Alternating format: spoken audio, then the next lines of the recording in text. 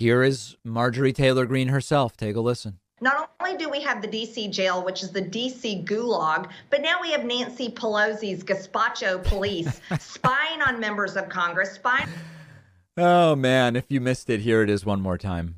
Which is the D.C. gulag, but now we have Nancy Pelosi's Gazpacho police spying on members of... As Alexandria Ocasio-Cortez tweeted, this is what happens when you ban books from your house.